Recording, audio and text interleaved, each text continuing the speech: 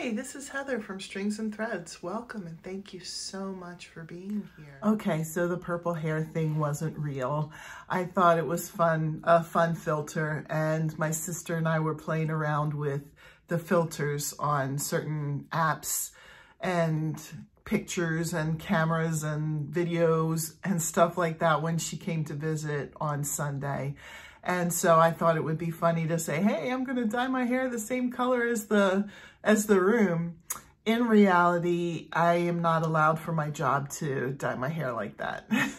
I could, if I wanted to dye it brown and get the grays out, I could probably do that, but I don't think I could do anything crazy like that for like that purple for my job. But I just thought it was a fun little thing to do, so don't be mad. I'm sorry, don't unsubscribe. I was just being silly, that's all. I wanted to show you an FO that I had done. I had been dying to try this pattern. And it's called the Easter Lily Crochet Doll. And so I made it my first project over on Patreon, but I don't know that anybody was working on it with me. I just did it myself anyway because I was really wanting to do it.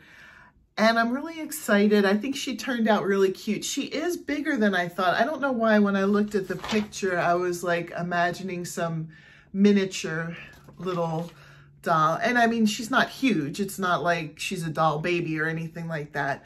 But she is bigger than I was expecting. I guess I should have known. This is made with sugar and cream cotton yarn. And I wasn't expecting that for a doll. But she turned out really cute and I'm pretty happy with her. And I think I'm just gonna have her kind of hang around for a while. If I am able to get shelves up back here, maybe I'll set her on the shelf. And I know she's kind of like an Easter thing, and I unfortunately didn't get her done in time for Easter, but she's still pretty cute. You can have, I think any time of year, you can have a little girl with Easter bunny ears, you know, a little doll with Easter bunny ears. I think that would be okay. There's a TV show, Bob's Burgers, where the younger daughter, I think she wears a hat with Easter bunny. Am I correct? I'm trying to remember. I haven't seen that show in a while, but I think she wears a hat all the time that has Easter bunny ears. So anyway, I just wanted to come on real quick and show you that. Tomorrow will be Wearable Wednesday.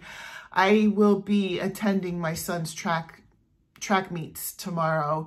So I'm not sure. I might be able to come. I'm going to be coming home from work before we have to rush back out. If there's time, I'll do the Wearable Wednesday then. If not, it won't be until a little bit later in the evening. So I hope everybody has a great day and I'll see you tomorrow. Don't be mad at me for the purple hair joke. See ya.